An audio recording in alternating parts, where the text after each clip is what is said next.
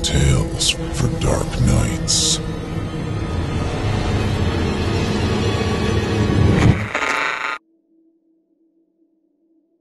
Animal Cruelty by Martin Smith. Read by Kristen Holland. Up and away from the evening murmur of North Hollywood, a shadow clung to a dull green apartment building, and with great caution and short explosions of animation approached the open window of Henry and Tabitha Herman. At the window, Henry busied himself with sketches and plans at his desk. The blue pencil ghost of a new indoor shopping mall stared back at him, but Henry's hands had become still of late. Nothing was finished, but he had nothing more to add. His shirt stuck to his back. He wiped the sweat from his moustache, dropped his pencil into an old yogurt pot, and looked in on Tabitha. And then he briefly exercised her and she became perfectly normal, the man in the red gown said on television. Tabitha's forehead was damp, her breathing shallow. She faced the wall, away from the crib.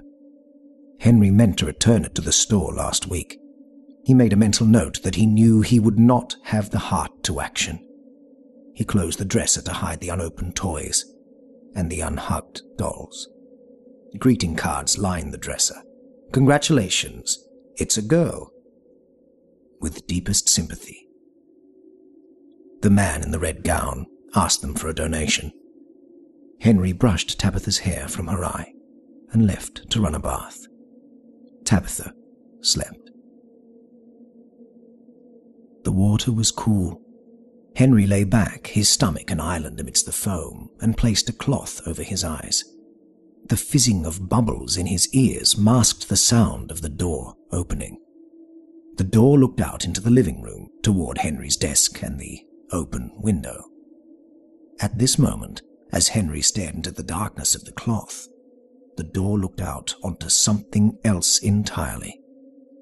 The something else nudged the door inwards with its front leg. The front leg and its other 7 took the something else into the bathroom in silence. The something else could be described, if one was to take into account the 8 legs, 8 eyes, 2 pincers, and bulbous fur-covered back, as a tarantula. The tarantula rivaled the bathtub in size. The door creaked shut. Henry opened his eyes to the green pattern of the cloth. He removed it and turned to greet Tabitha. Instead, a mass of 8 blinking eyes and 8 crooked legs looked back at him. The tarantula spoke with a voice like dying bears being dragged over jagged rocks. It said, "Everything is quite all right." Henry stopped breathing entirely. His wide white eyes searched the depths of the 8 black ones that glistened before him. Henry could see no sign of life in those wet coals, yet still it moved. One of the 8 legs moved towards the bath. Henry splashed it. The tarantula leapt to the ceiling, and there hissed and threw 4 of its legs outwards, making itself as big as an impractically large umbrella. Henry made himself small and cried out. It might have been words. Tabitha slept. Henry called to mind a prayer. "Oh Christ, oh Christ, oh shit, oh Jesus!" "I knew I should have waited for you outside," the tarantula said. It twisted on the ceiling and dropped without a sound onto the linoleum.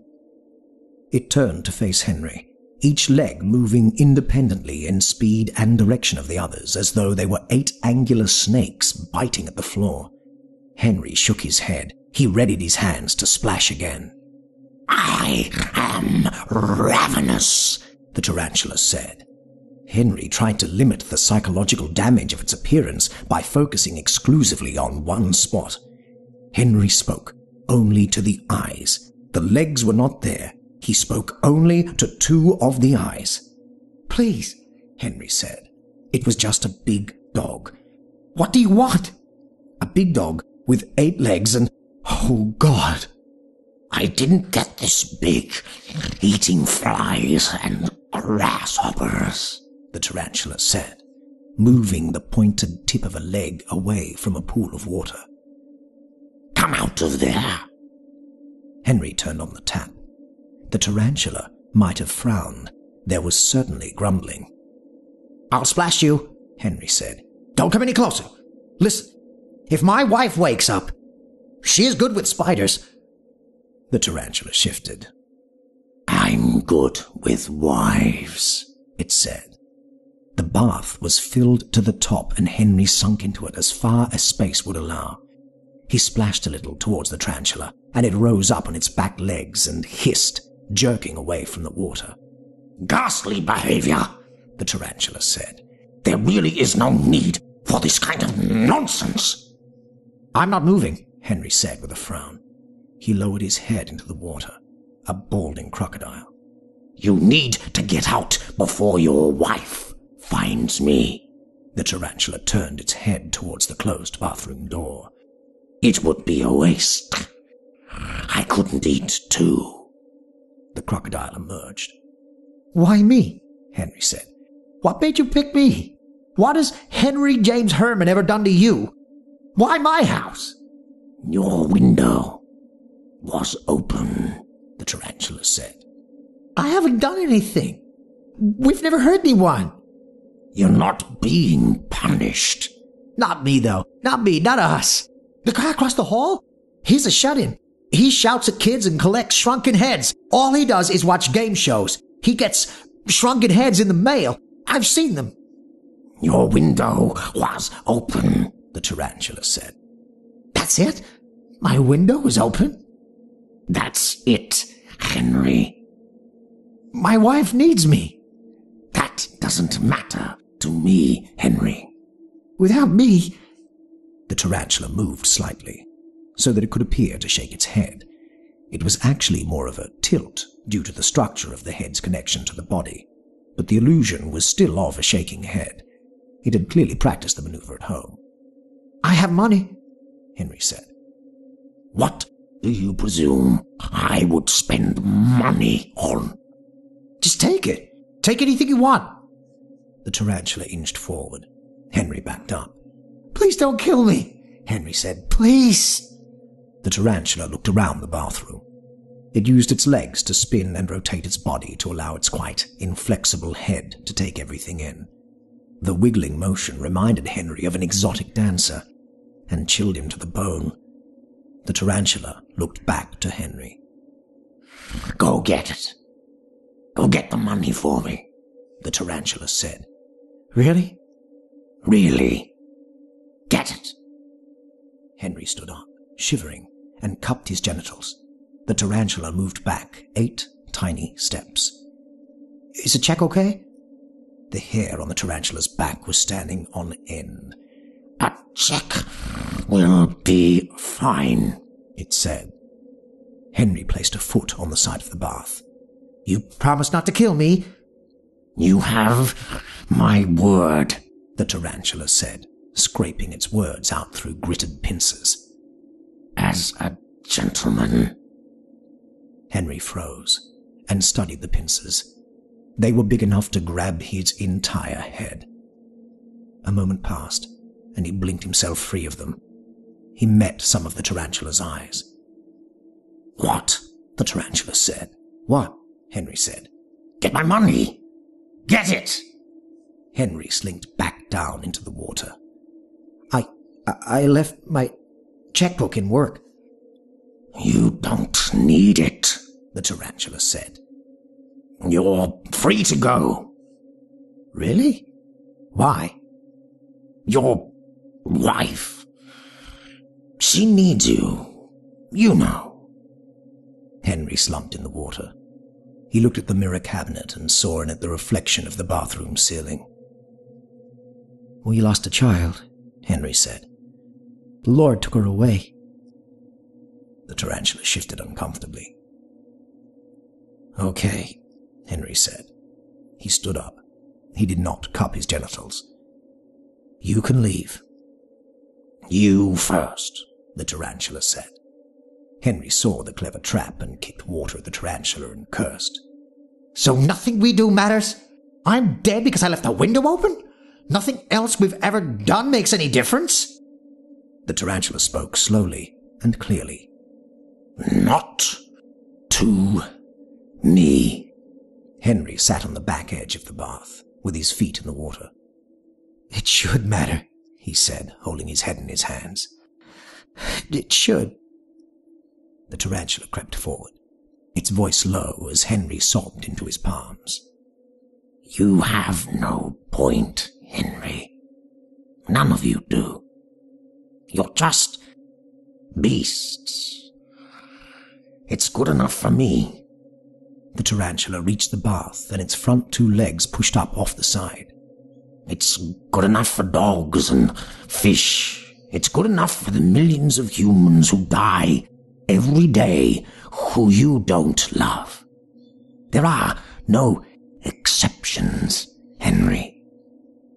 Tabitha rubbed her eyes, walked to the television and turned it off. Henry looked down at his ugly, hairy feet in the water and saw nothing else. He didn't see the tarantula slowly climbing into position around him. He saw only ugly feet and heard only the tarantula's voice. Nothing you could ever do would have amounted to anything, Henry. You are animals, here to serve your own bodies. When you die, you are dead. Your child is in a box in the ground. Its hot breath smelled of sulfur. It's my turn to be served now, Henry. My body needs something. The tarantula's front legs leaned against the wall behind Henry. At full stretch, it was large enough to completely engulf him in its legs. Meat, it said. You're all just so much meat. Tabitha closed the window above Henry's desk. She picked up a downturned photograph. In it, Henry and Tabitha smiled in a hospital bed and looked down at their daughter. Tabitha placed the photograph back face down and headed for the bathroom. The tarantula's face lingered above Henry's throat. This will be over quickly, it said. You will be over. You'll have your own box in the ground. I can't think of a better reward for all the nothing you've done. Henry cried. You're wrong, he said, and louder. You're wrong. The door opened. Tabitha screamed. Henry kicked out at the spider as it turned, sending it onto its back on the floor. He leapt on top of it with both feet, and its legs ripped at his skin as he stamped through the fragile torso and landed feet first in the tarantula's insides. Black blood sprayed up Henry's body, over his uncupped genitals and onto his face. Henry stamped again and again as the tarantula roared, and its legs tore at his flesh. Black and red blood hit the walls. Tabitha took the bathroom scales and slammed them with both hands down onto the tarantula's melon head. It burst across the linoleum. The tarantula's legs stopped moving. Its roar quieted to a gasp, which quieted to nothing. The tarantula died. Oh, God, Tabitha said. Oh, God, oh, shit, oh, Jesus. She held Henry. Where is she, Tabby? Where's our girl? Henry said. He couldn't look at her.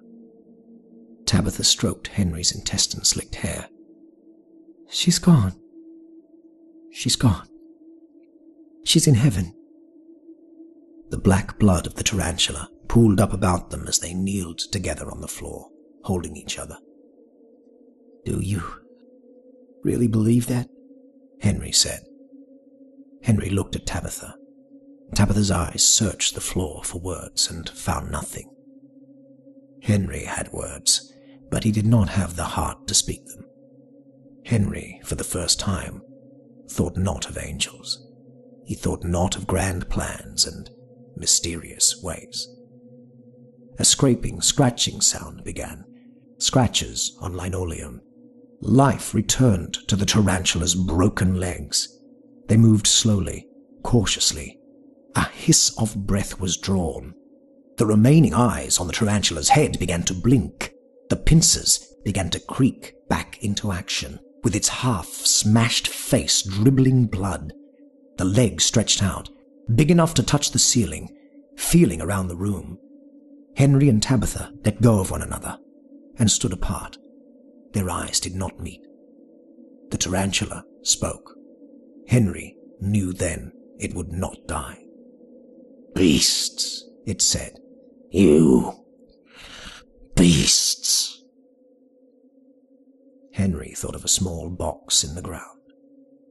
For the first time, Henry let himself see the dead animal inside it. If you'd like to hear more short horror stories from this narrator, check out the Nocturnal Transmissions podcast, available on iTunes, Android, Castbox, and Stitcher, or find us through our website, nocturnaltransmissions.com.au. I do hope you can join us.